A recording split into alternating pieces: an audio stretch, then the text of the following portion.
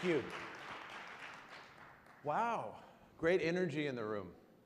So I have to tell you a story. This is my second TED Talk, and the first time was an experiment. It was an experiment for everyone. It was an experiment for TED. It was an experiment for USC. It was the first independently organized TED event, so TEDx USC. And people said, if this goes on the TED website, your life will change.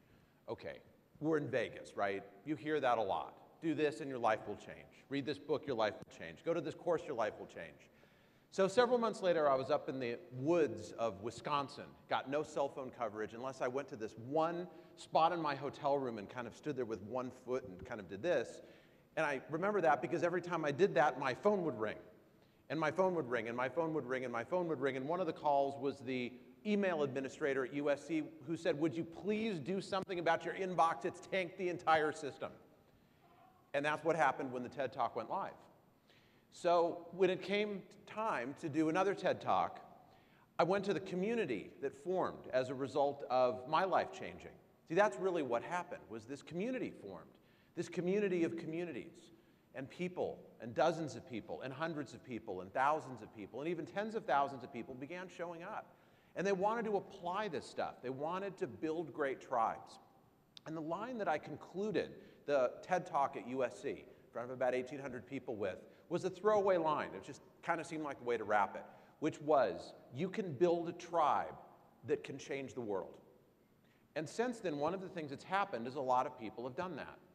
But I wish I could stand here and say that every person had formed a great tribe and had changed the world. But you see, some people didn't have the luck that others had. The thing about the world is it doesn't always want to be changed, right? The world sometimes fights back. See, if you remember the movie Braveheart, right? We remember the guy on the horse and half his face was blue. What we maybe don't remember, unless somebody specifically points it out, was the guy got tortured on a rack, right? I mean, sometimes when you try to change the world, really bad things happen to you. And so I went to the community, I'm getting ready for this, and just posed the question, what is it, what's the next line in the play? And so everything that I'm going to lead you through here and talk about, first of all, comes from the gut, because that's what the group said to do. The most important piece of advice they said is untuck your shirt, man. It's not USC, it's Las Vegas. Okay, so. And they said wear jeans. Okay, but it was at USC before, a college president was there, different environment. Okay. And they said come from the gut. And so probably the most important quote that I think of when I think of changing the world is this famous quote from Margaret Mead, and it's become kind of a cliche, and it's up on the screen here. And the essence of it is that a small group of people can change the world. But here's the very cynical way to look at it. And I call this Logan's corollary to this very famous quote, which is that never doubt that a small group of thoughtless, uncommitted people can prevent the world from changing. Indeed, they do so every day. So here's why we're having this conversation. You are here because you want to change the world. Probably not a surprise. You can't do it alone unless you have superpowers. And if you are, because we're here in Vegas, I really want to go play roulette with you, right, so that we can win a lot of money. So you're going to have to build a tribe. And so what people said is, first of all, do a very quick deja vu on the 5 tribal stages, right? People said to do that. And then they said there's 3 things that people absolutely need if they're going to build a tribe that doesn't immediately get crushed. I had the opportunity this week to ride for a number of hours in the back of a limousine with one of my mentors, Warren Bennis at USC. He's, I believe, now 86 years old. And we were talking about one change effort that had really jumped the tracks. It had not gone the way that we had hoped it was going to go. A lot of people got their feelings hurt. And frankly, I'm really disappointed by a lot of people involved. And Warren sat back and he said, the thing is about change is that change has no constituents. Change has no constituents. So I want you to think about that as we go through this. The question is, your tribes, are they like Margaret Mead's tribe, the one that can change the world, or are they sort of my cynical version? So here very quickly is the tribal leadership deja vu. Some of you are familiar with this. We'll all be up on the same page by the time we're done. So first of all, there's what we call stage 1. Okay, remember this is groups of people, this is not individuals, but this is how life occurs to them. That it is unfair, that you cannot cut a break. It's as though you're a person in this prison behind me. Now remember, we're talking about a whole group that views the world this way. This is where you get despairing hostility, acts of violence, really bad things. Stage 2, remember there are 5. Here's the second one. is kind of the Department of Motor Vehicles, right? So we've got our friends here from The Simpsons. This is the place of not really despairing hostility, just kind of a bummer. So the future that people in stage 2 see isn't terrible, it's not hopeless, it's just not particularly fun, right? It's a bummer. It's like going every day to the Department of Motor Vehicles.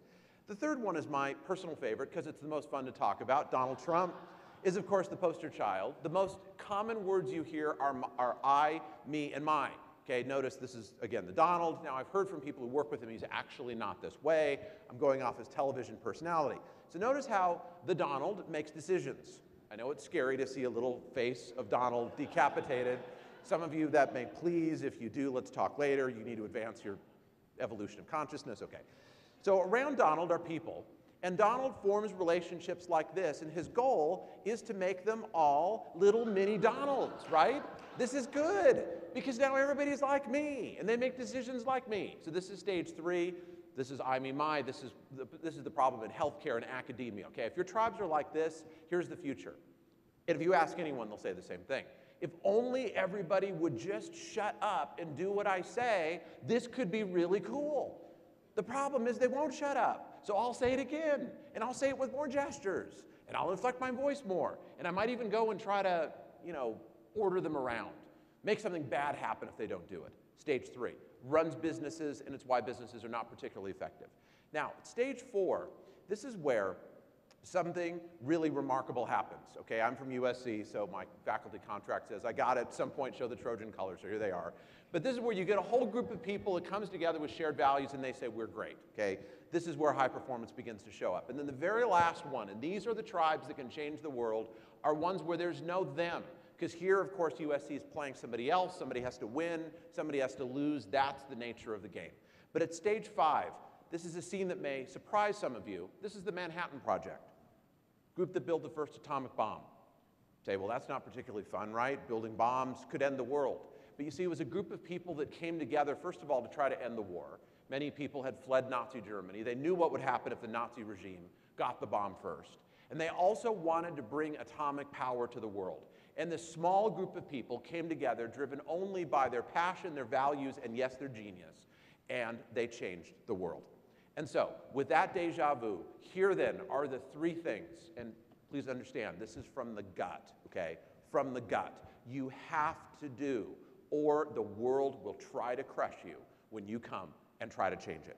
The first one is you absolutely have to build what are called triads. I mentioned Warren Bennis earlier. He's in the background here. I'm, of course, one of the people. Tony Hsieh is one of the other people. Now, I'm showing this slide to you for a very important reason. So this was when Tony was talking about his book, came to USC. Something very interesting happened when they came out. I introduced them. In fact, if you listen to Delivering Happiness, the audiobook, the last hour or so is this recorded conversation. I introduced them. They were on stage. Warren was on one chair. Tony was in the other, and they chatted. And during the conversation, here's what happened. And I want you to put yourself in the place of the 3 characters in the story. Warren made an offhand comment about, Tony, there's something you can do for me. I would really love to have some shoes. And he pulled a slip of paper out, and he mentioned the name and the size and so on, and everyone laughed, including me. We thought it was a joke, including Tony. And a few days later, I talked to Warren, and it turned out Warren didn't actually think that was a joke. He didn't know where his shoes were.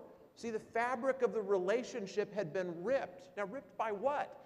A silly misunderstanding that happened on stage in front of a bunch of people. We all thought it was a joke. So what do? See, a 3-person relationship is what a triad is. It is 3 people who share values and they've got each other's back. More importantly, they've got the relationships back. So, remembering triads, I called someone who's here, Robert Richmond. I said, Robert, we got a problem. Warren made this comment. He was actually serious. We all thought it was a joke. Robert connects. A couple days later, my phone rings. It's Warren. He is now the world's biggest Sappos fan. I can't believe it. This whole box, or this whole pallet of boxes showed up, and it was all these shoes, and I'm amazed, and I'm going to order them for my grandchildren. My whole life is different. Okay. So I want you to notice what happened, because this, again, appreciate the laughter, appreciate the recognition. I mean, the recognition that this is a useful principle. But see, when the world shows up, because remember, the world doesn't want to be changed, and change has no constituents. They're going to put enormous pressure on you. You've got to have a group that can withstand the pressure. What is behind me is 3 people. They're all smiling. Your job is to, of course, build relationships between them, but each and every person has the job of making sure that all of the relationships in that group are rock solid. So when I learned that something had happened between Warren and Tony, it was my job to patch it up. Now, I learned this from someone, from John King, one of the people that I wrote Tribal Leadership with. So first thing I hope you'll do right now, just sit here and think, who are the people in my world where I don't just have their back, but I have the relationships back, and they have the relationship that I have with other people? Now, some people look at this and say, but what about marriage, right? I'm from California. Even in California, marriage is 2 people. Even in Vegas, it's 2 people. Am I saying that marriage should be 3 people? No, no, no. But a good marriage will be supported by many other people who have the back of that relationship. That's what makes it into something stable that can really stand the test of time. So here's where we are. Hope you build stage 5 tribes. In order to do it, you've got to build the crystalline structure of these triads, because this can hold up to any pressure. Now comes to what I think is the coolest thing of all, okay? The fact that triads can grow exponentially. So we've got about 100 people here, okay? So 3 people can form essentially 1 triad, right? 3, 1, that's probably obvious. Question is, how many people or how many triads can you form with 4 people? The answer, of course, is you can see where it's going. And then 10 people can form 120. So we've got about 100 here. Any guesses as to how many triads could form in a group of 100 people? Heard 1,000? Good guess. 1,000,000? Not quite. 161,700. Here's the thing. If you form 6 stable triads, something amazing will happen. I don't know what it is, but I promise it will be amazing. Love this photo. This is an early company photograph from Microsoft, right? Bill Gates said that 2 things are responsible for Microsoft's success. One is the original 100 people, and the second is the relationship between those 100 people. See, the triadic relationships is what allowed it to happen. They were under enormous pressure. One company after another tried to crush them. Okay, now we get to the essence of something, right? You build your triads. The goal is 6. When you form 6, something magical happens. You're forming Margaret Mead-style tribes that can change the world. There is something that you need to go through, and this, I believe, is the coolest thing in this entire thing, all right? It's called the Batman effect. Remember when Michael Keaton did the original kind of reboot of Batman? It had been Bruce Wayne. Sorry, not Bruce Wayne, but Adam West, right? Been Adam West, kind of cartoony, a little sort of weird. And then they did the reboot. It was a little dark, okay? So Fox aired an animated series that was based on essentially the reboot. And I think it was the truest form of Batman that ever came along. In one particular episode, I just want to take you through this, okay? Bruce Wayne is captured because someone wants to get Batman. So they beat Bruce Wayne on the back of the head, and he has amnesia, and he's in a box, and he's waiting for Batman because he doesn't remember that he's Batman. And he's angry, and he's pounding on the box. Where's Batman? When is Batman going to show up to save me? Until something happens. He remembers that he's Batman. Now, nothing has changed. Same guy in the same box. And what happens? He rips off the ropes. He kicks the back of the door off the box, and he kicks butt. Now, why am I telling you this story? The Greeks believed, they believed this literally. I'm going to present it as a metaphor, that when you were born, before you were born, you looked out at the world, and you picked your parents, and you picked your life, and you picked the problems that are in the world, because there's something that you wanted to learn. And after making that momentous decision, there was one thing that you had to do before you were born, and that was you had to forget. You had to forget choosing. See, I want to present this, and I'm not saying that, don't take me literally, but I would like to present this as perhaps the most important metaphor ever. Notice what happened in Egypt. In 18 days, people realized they were Batman. They remembered they were Batman. And something that had been impossible for 30 years changed, transformed in a period of 18 days. That's the Batman effect. So as you're sitting here in the chair, just consider, or watching on the web, just consider that maybe, just maybe, at some point you made a choice that you were going to change the world, you as a person, in some fundamental, fantastic, unbelievable way. And the only thing that's preventing you from kicking down the back of that box and getting rid of the ropes And kicking behind is the fact that you don't remember that you're Batman. And when you have that thought, here's what you want to remember. Maybe, just maybe, you are Batman. See, Batman, who forms tribes, who forms triads, can change the world. There's one more thing you have to do, and that is you have to rewrite the future. May seem strange, but the future is already written. What's up here is a very nice scene, right? I want you to imagine that you're on vacation, you're in a chair, and this is what you see. This is what's literally hitting your eyeballs. Two silly questions. Number one, what do you expect to happen?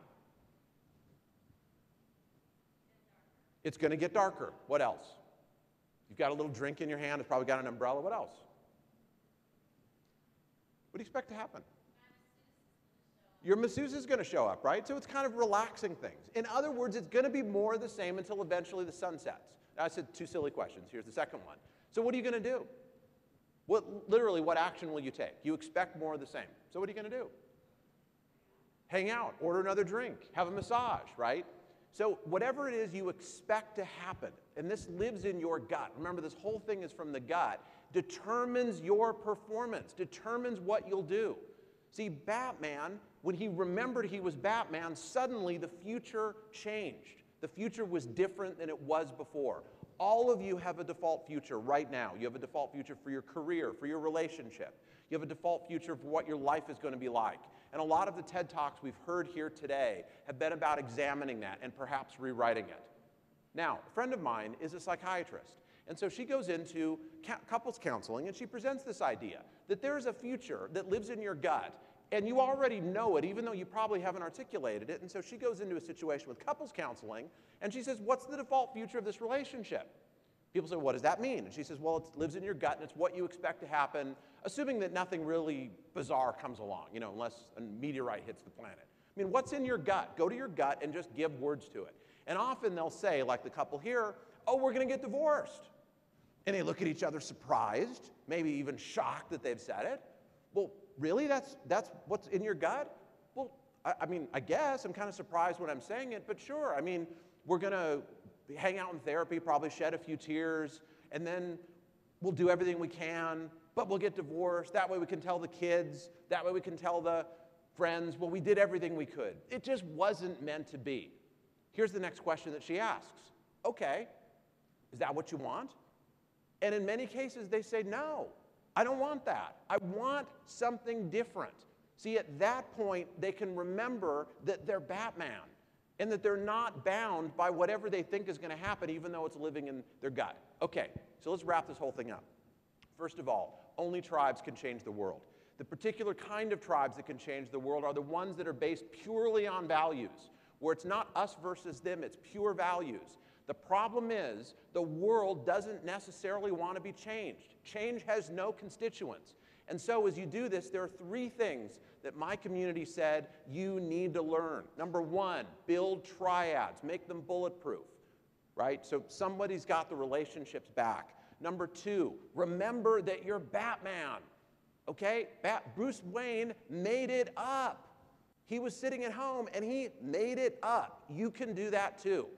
And when you do that, the little part of you that's going to say BS lives in your gut. And that's the part of you that knows the future. So are there actually people walking around the planet that can do this, that did this? In fact, I want to suggest that every single person that has ever changed the world has done everything that I'm talking about here today. And I want to conclude with this slide, because there was a moment when a person walked out on stage and said the default future of the United States is, and he gave words to it. And he said, no, we are not going to do that. Instead, we are going to make something remarkable happen, something unprecedented, something that is going to come out of nowhere to the point where it will shake the foundations of the world. And people believed him. And that person was Martin Luther King. He was Batman. Ladies and gentlemen, whether you're here or watching, I just want you to remember, you can change the world. Remember, you're Batman. And please remember that when you try to change the world will fight back. But a great tribe is even more powerful than the world. Thank you.